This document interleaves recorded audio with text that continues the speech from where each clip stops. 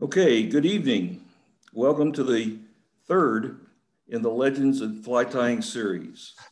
My name is Fred Dupre and I will be your host tonight and for the next 5 sessions in November and December.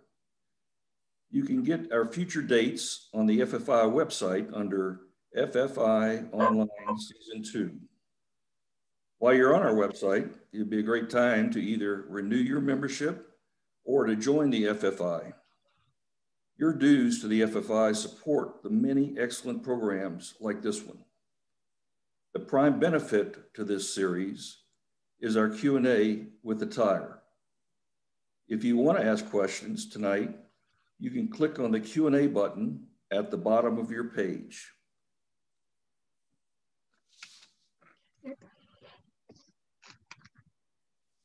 Tonight, we're featuring Peggy Brenner. Peggy resides in New Hampshire, 1 hour from some of the best saltwater and freshwater fly fishing in New England. She has been tying for over 2 decades. Her specialty is flies at Fishwell in New England and down to the Florida Keys. Starting with the basic trout and saltwater flies, progressing to classic Maine streamers at the United Fly Tyers. She was also awarded the Dick Nelson Teaching Award in 2019. She ties a select group she has a select group of customers as well as giving instruction with a focus on ladies, children's classes, presentations, and demonstrations around the country for shops and clubs. Peggy was a featured tyer as part of A Graceful Rise exhibit featuring women of the past, present, and future influential to the world of fly fishing at the American Fly Fishing Museum. Peggy is a board member of the Fly Tying Group. She is the Fly Tying Chair for the Fly Fishing Fair in 2019. She's past president of the International Women Fly Fishers, advisor to the United Fly Tyers. Peggy is also a member of the several pro staff teams, including Whiting, Partridge, Regal, and several others. She enjoys fishing with Jerry, her husband. Welcome, Peggy. I understand you're going to be tying a gray ghost tonight. Yeah, we are. If you hold on a second, I'll get you on the screen. Okay. Tell us about this fly. See, the gray ghost, this is a Carrie Stevens streamer that we're doing. It was developed in Maine in 1924. She's probably one of the most famous ladies that tie flies we have. I will share my recipe here.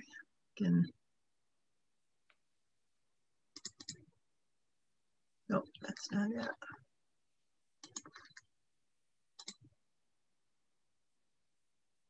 Okay.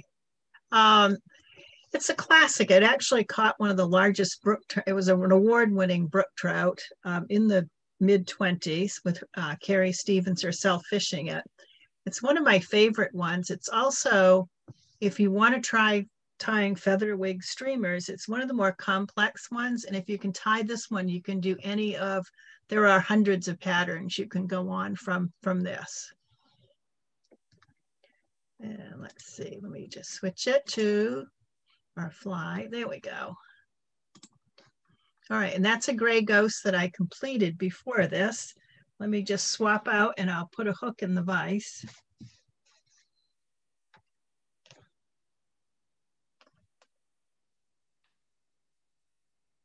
There we go. Could you tell us, Peggy, what kind of hook that is? This is a Partridge hook. It's this is their heritage streamer. It's 9 extra long. Whoops, that's backwards, and it's a size 4. Okay, size 4 is a middle of the road size. The 2s are a little bit longer shanked and mostly used for trolling. This you could cast if you had like a 6 or a 7 weight rod. Let's see, I'm going to start. You start each one, you just cover the shank of the hook with, I use a light color thread. This is a pale yellow, close to a primrosy color. And I use Danville thread because you can flatten it as you go along. It's also, the company itself is about an hour from where I live. So it's kind of a convenient little thing. It's a family-owned business. So you use a light colored, yeah. Is that so the, if you use this a is dark a, color, there we go. This is a yellow right. that I use. And the reason you you're could use using white that is if that's if all it you was have. a dark color, the dark would show through the other materials? Yes. If you use silk for the body, when it gets wet, everything, it shows through it. So say you use black thread, every little wrap of black thread would show through the silk, okay? You'd have all these big splotchy lines. And if you don't cover your whole hook and you're using silk, the hook will show. Peggy, I think your volume is going out on you. Uh-oh. Yeah, can you check your volume button and everything? Let me take a look. Let's see what I have here. Let me go to here. And brightness. Oh, wait a minute. I know where that is. Okay, while we're doing that, we had a question about can we get a recipe up on the screen? I know you were attempting to do that earlier. Yeah, let me see. Hold on. Let me go to Office here. I've got it hidden in here somewheres. Okay. Take that camera out of the way. And let's see. Oops, it's in here. Here it is. Okay. Yeah, this is, I took this out of the book of instructions for the Gold Award fly. It's the same write-up, and I just condensed it a little bit. We're going to use a standard streamer hook. I have a size 4. You can use white thread if you want to on the body. I just use yellow out of habit.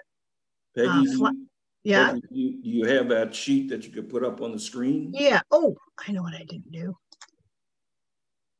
Let's get you up here. And there it is. Hold on.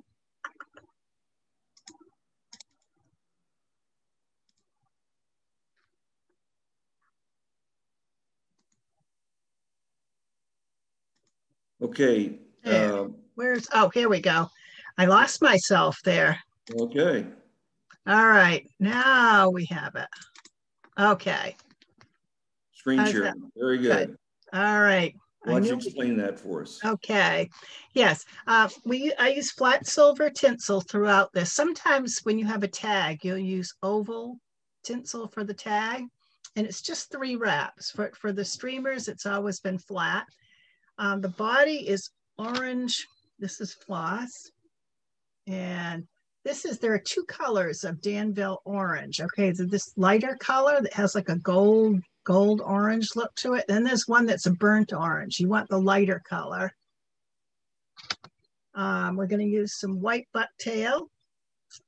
And I use the shorter bucktail. These are rejects I get from Buzz Flies out of New Jersey. He does a lot of saltwater fly tires. And I like this because they're just 2 inches long. They're just right for the hook.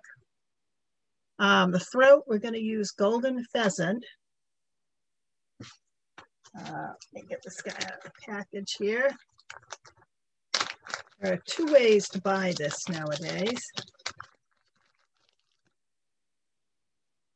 This is the whole golden pheasant head, okay? And this is his neck feathers. These tippets you use in salmon flies, some wet flies. And then this is the crest right here. These are nice long ones. See that nice, you don't want them to be curled. You don't want them to kink around, okay? It's kind of a, you can prepare these. You take this whole thing and you cook it in water like you would a soup or something like that. And then you just pin it on a cork so that it hangs down. And that's what makes this nice straight part, okay? That's what we want. Oops. There we go. Yeah. Okay. Then we have golden pheasant. And I have two. I use whoops. I use Whiting American. Oops, that's backwards. You use dun, okay? And this is a natural dun, light dun. And see how it's got, so it's like a multicolor, it's mixed, okay? This one here that I'm gonna hold up, this is also light dun, but this is a dyed color. It's one solid color. And I don't like that. I like to have the little bit of a mixture when I'm using these. Just gives a little variety. You're imitating a minnow, okay? And there's no minnow in nature that's one solid color. We're gonna use silver pheasant for our cheeks. And I've got these all prepared for us. And then for the eye, we're gonna use jungle cock. And this is the whole skin. We're just gonna take off 2 small eyes off of this and trim them up and put them in, okay? All right, now. Can we get back to full screen? Sure, yeah. Okay. So I wanna take this off. Yeah, there we go. Are we full screen yet? Yes. Yes. Good. And let me just get myself better in spot. Yeah, if you could center the hook, that'd be great. There we go. Good. All right. Now, I'm going to take my tinsel. It comes with 2 sides. Okay, one side is gold and one is the one is silver. Let's see. There we go.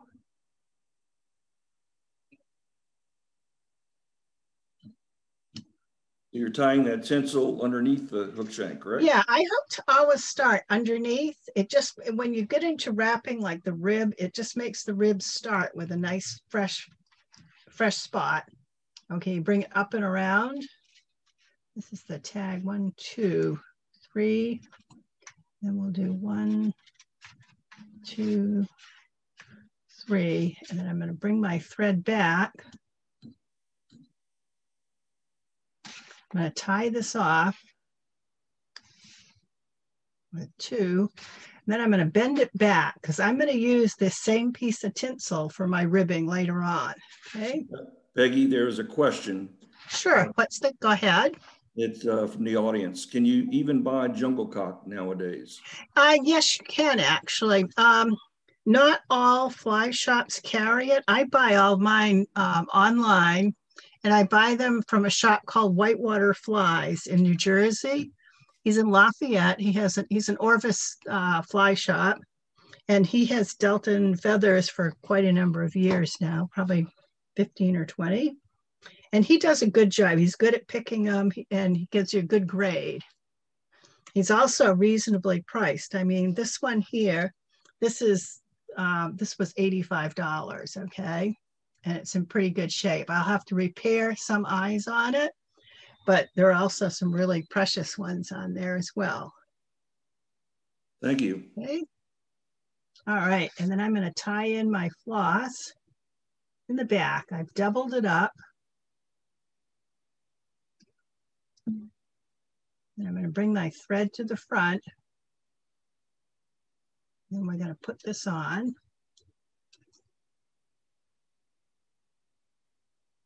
And just be careful that we cover the whole, we don't want to leave any spots out there. The real fast way of doing this is with the rotary vise, which I have misplaced mine someplace. I don't know where it went. Yeah, that does help. That's right, because you can spin them right out. If you were going to tie, like, say, a dozen of these, you would do all the bodies first, okay? Yeah, I was going to ask you that from question. there. When you tie an order of these flies, do you tie it in sections? I do sections. I do all the bodies, and I do them a dozen at a time. Like if I'm doing, say, 8 dozen of these, I just do 12 at a time. Okay. Do 12 bodies, then I do 12 wings, and then I alternate back and forth. And that just keeps you going It's sort of like you're tying each one individually, but you're not. Right. You never want to take more than 8 dozen of these. So, well, another good thing about tying them in sections like that, it helps, I think, at least for me, standardize the quality of the fly. Right. Well, you develop like a little muscle memory in your fingers, and that helps. For instance, I found when I was just starting, I did a lot of swaps because you would tie like a dozen or 2 dozen or a couple of hundred of the same fly over and over, and you perfect that pattern. Right. And that was just a nice way to get started with it. Okay, I'm going to tie this off, bring my thread up, over, and then I always do a wrap in the front. We'll get this out of the way, and then we're going to make our rib.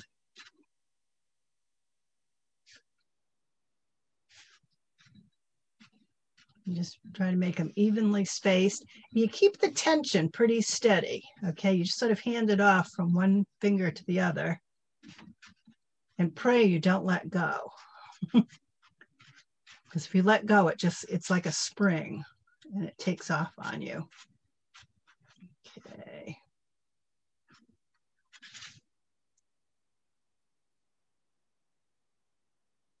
Now, is there a standard distance, that gap between those wraps that you're doing? There's actually, I know in the award flies, they said 2 times, you want 2 times the tinsel width. Okay, that's how much floss you want showing. Right. It's actually personal preference. Some people put like a 1/4 inch between each one. It depends. I guess it depends really if you're going to look at it or not. Okay, are you going to put this on the wall or are you going to fish it? Right. If you're going to fish it, I actually will change each one slightly. Now we're going to just put a little half hitch there for insurance. And that's our body work. Let's see, what did I do with my peacock ran away here. Get this guy down. The next material is going to be what? We're going to do, now that we've got our ribs on, we're going to do the peacock herl and then a little sparse bundle of white bucktail underneath. Okay. And this is going to fit in, let me go from the back. It's going to fit right into the curve of the hook, okay, for length. Okay. My peacock has walked, but I have a bunch of it, so.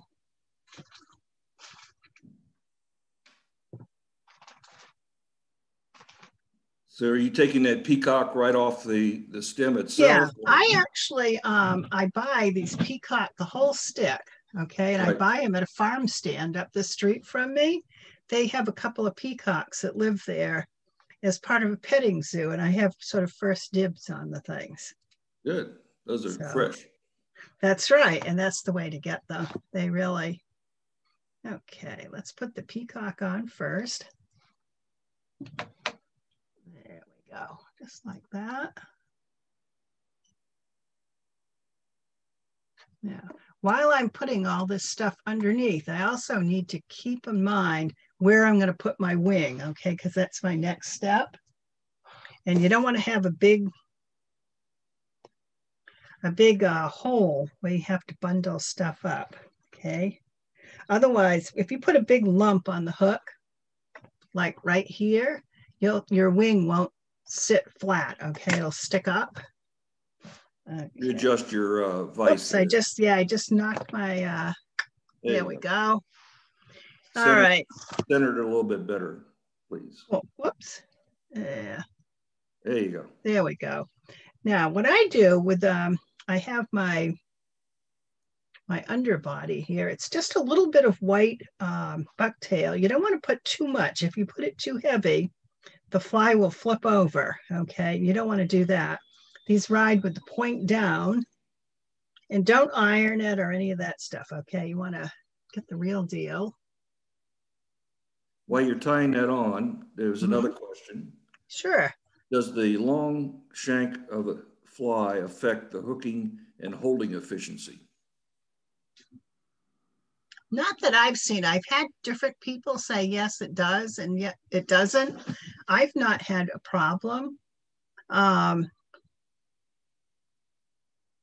lost a few fish, but then I think I lose a few every time I go out. So it's kind of a, all right, let me just get this in there.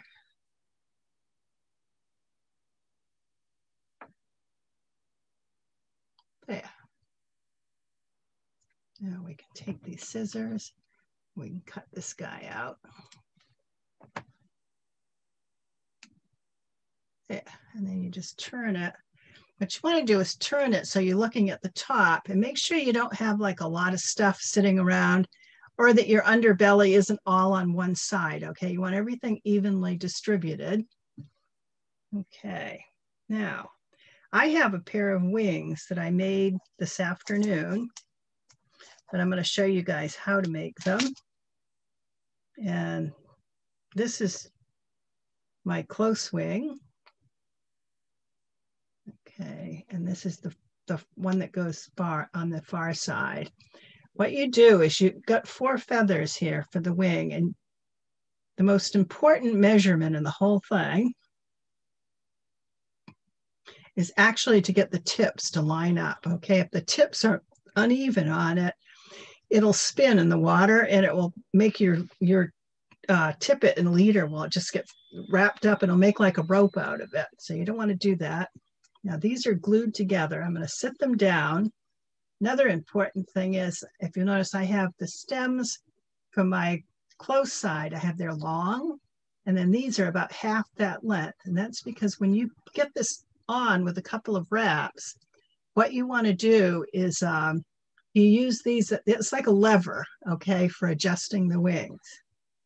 All right, so let me get a couple of feathers here. You glue those, once you pull the fluff off the bottom and measure the right length. Yeah. You actually glue those. I glue them together. It's kind of interesting. You can actually use really thick head cement. Dave's Flex cement that's been left open for a few days works good. I use something called Fabric Fusion, and you can buy it in like craft stores, Walmart, any place. It's about $3.99 for a couple of tubes of it. And what it is, it's designed to put stuff on material, and it's washable and everything else. I thought, well, if it's washable, you must be able to use it for this. And it works perfectly fine. So you're gluing, there was a question, you're gluing, there's 4 total feathers, 2 each side. Yeah. And you're gluing the left side 2 feathers together and the right side 2 feathers exactly together. Okay. There we go. Let's get rid of this. Okay. Now I'll get my 2. Can you readjust your camera? Whoops. Oh, hold on. I just center it. There you go. Wait a minute. What did I just do? Whoa! I just got carried away there. Okay. No, there it is. Okay. You push it down a little bit further so they can see. There you go. There you go. All right. Now I have a little room on top too. Okay. When you get your feathers off of the pelt, you're going to have 2, and you're going to have a lot of fluff. Okay. See how that is on the bottom? So we want to take and peel that back. What I do is I stack them up. Whoops, I got 3 here. I have an interloper. Can you do that in the back of the fly so that everybody can see that? Yeah. There we go. Yeah, I have 2 feathers, and I've stacked them up, okay? Okay, there you go. There we go. Now I'm going to take and peel off the fluffy stuff. Just go like that, like that. Then I'm going to take my scissors and cut off that little piece.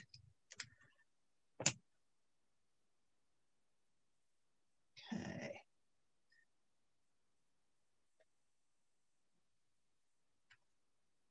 Okay, so there's my 2 perfectly matched feathers. Whoops, there they are. They're together. And then if you'll notice, what I do is I put, I take off a little bit more off the bottom than off of the top. And what that does is it lets it sit right down on the hook. This is going to go on the side, barely, like think 10 and 2. right about there, okay? And what it does is it just backs up. If you leave that little bottom part on, it just doesn't sit quite right. Okay, then we take Peggy, our... there's a question about where do you place the glue on the two feathers? Oh, hold on, that's my next step here. Okay. You put it, let me just get a bodkin here. Okay.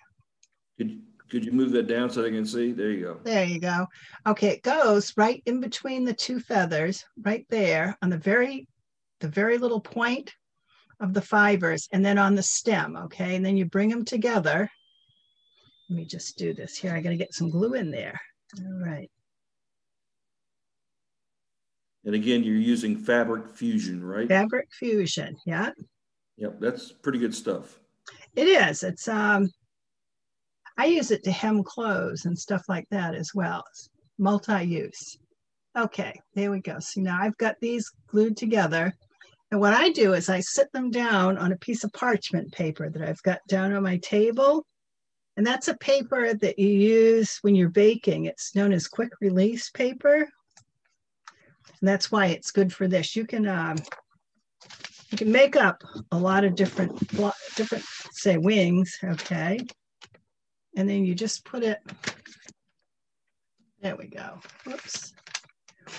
Maybe I can't get it in there. Yep. And that's stuck on just by a little piece of glue, okay? I'm holding the paper up behind the fly. And then you can, when it dries, you can stack these up together and just carry them with you in a little folder or a notebook or something like that. And you don't have to lug all these full pelts with you. Especially if you're going to like a lot of different shows. If you're flying, they charge you by the second. Okay, now we're gonna put... So the next thing, you're gonna put the wings on? Yeah, next we're gonna put the wings in. And let's see, these are kind of thin, but we'll use them anyway. I'm gonna put a couple of peacock on the top. Now the whole wing, and this is important too, I make my wings about a 1/4 inch. It's going to come about a 1/4 inch behind the bend of the hook. And that's right where this vise starts to slope down. And that's about as long as, if you make it too long, you'll end up with spinning problems. Again, you don't want that when you're fishing. It just makes your day pretty bad. Okay, so I've played with my peacock. I'm just going to put this on the top. Just like that. And you take a soft wrap, okay? There. Got it. There we go. All right, now I have my pre-made wings and I'm going to switch to black thread right here. Oops, go back.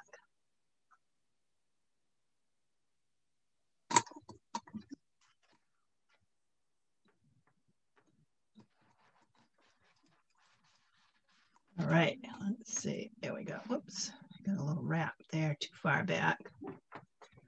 One of the interesting things about these flies in history, when Carrie Stevens made them, she used a lot of glue here and there. She made ladies' hats.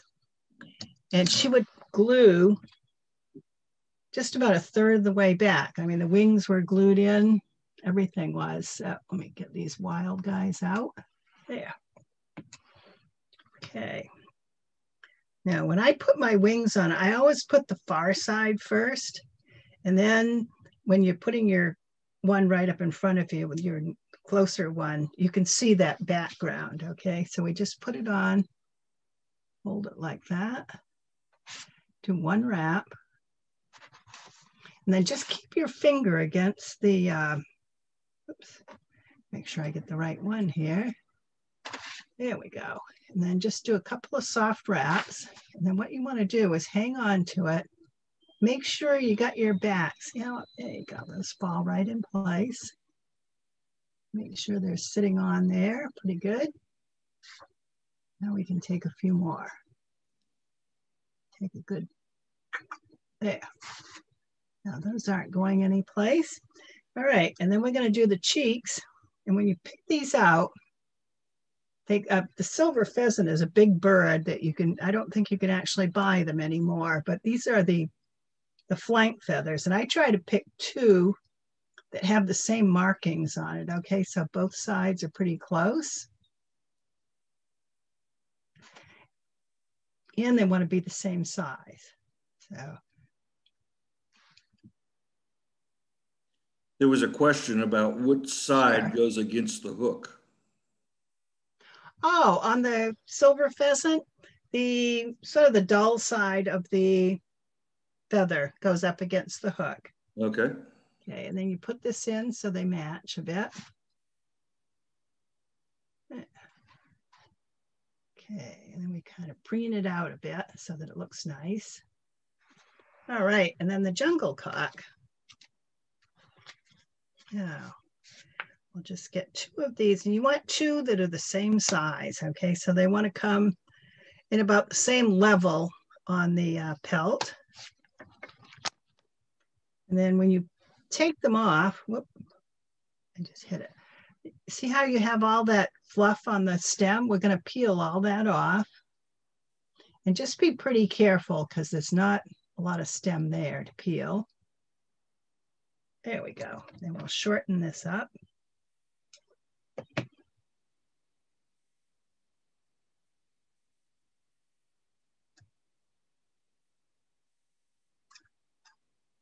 There we go. That's one. I'm going to peel the other one clean.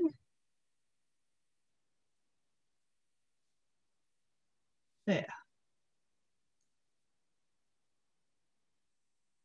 Okay, this is going to go the back side.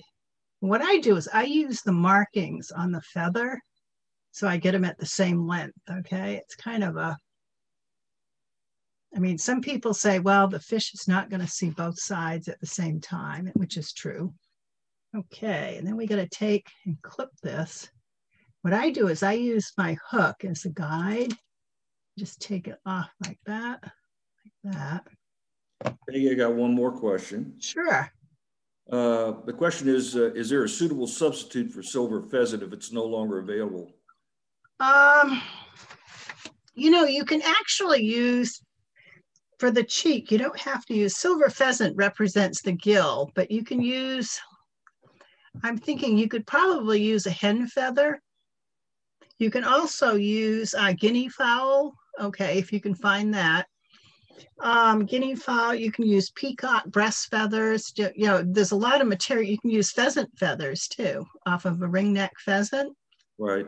Okay, and you want just the same shape, and you want it to take up roughly a third of your fly. Okay, you don't want some big giant thing out there. Okay. Well, I have found silver pheasant in the local fly shop here, so right. It's available. It is. Sometimes it can be pretty expensive. I mean, I've seen them from $30, which I have a $30 one here that doesn't have a tail, and then I've seen them up to $150. Okay, and that's with the tail and everything. There are some salmon flies that you use the tail for. Yeah, the one in the fly shop I saw last week was $60 for the whole pelt. Oh yeah, that's about right.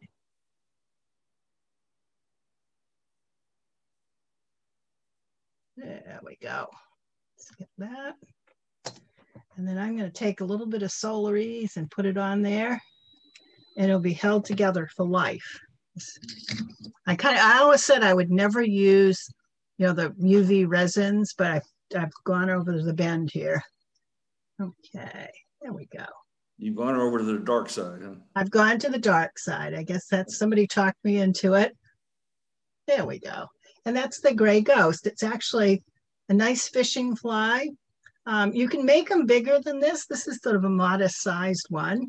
You can also put more, you know, if you're going to put this in a frame, you could put a little bit more bucktail on the bottom, or if you can find it, you can use kid goat. That was the original material.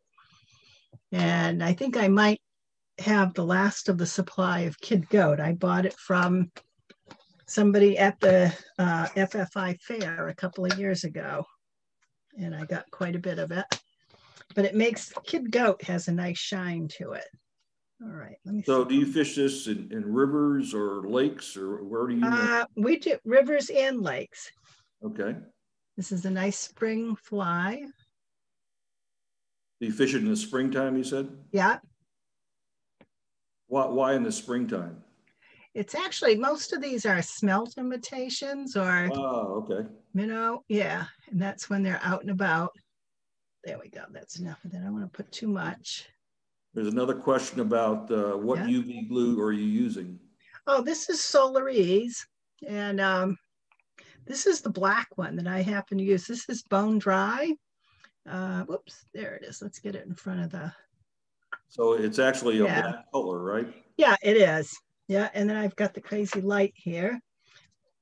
Yep. There you go. I think we just blinded everybody. Oh, whoops. Oh, no. Uh-oh. Okay, there we go. That's set. Yeah, I like the bone dry, and there's a clear one. There's also a bunch of colors that I haven't quite had time to use yet. I have the whole set. It arrived in the mail, courtesy of Bruce Corwin is in charge of the Solaries. He does a pro team, you know, with some tying contests and stuff. He does their Facebook page and all their marketing. I've got one last Sure. question for you. Yeah. Is the golden pheasant crest optional? Do you know, you can actually, I have done them using a little bit of yellow bucktail if you don't have it, because golden pheasant crest can be hard to find sometimes, and it can be also very expensive. Okay, so I have done them with just a little tiny strip, maybe 6 fibers of yellow bucktail underneath. It doesn't have the shine, but it still looks pretty good. Then one more question. Yes. Sure. Is the wing longer than you talked about before, or maybe I heard wrong? I think this wing I maybe made it 1/8 too long. Okay. Okay. Not necessarily too long, but a little bit longer than I usually do. Okay. You can also make this fly in a tandem where you'll have a shorter, I use 3906 mustad hooks for those, and you'll use one for the front to put a wire and then one for the rear, and then you do one wing for the body. Okay. What I do is I make those about 2.5 inches long overall. If you can make them 4 inches long, you know, anything that appeals to you, but I just kind of keep them compact. Well, I figure that anything that's going to eat a 4-inch long minnow, I'm not going to be chasing. See, it sure looks like a smelt to me, Peggy. I really appreciate your expertise in this fly. It looks good. All right, good. I want to thank everybody for showing up. Yes. I think we've answered all the questions. Good. And we'll see you next week. If you again go to the FFI webpage and take a look at what the featured tire will be next week. And while you're at it, if you haven't renewed your membership, please do. Thanks, everybody, and good evening. Okay, thank you.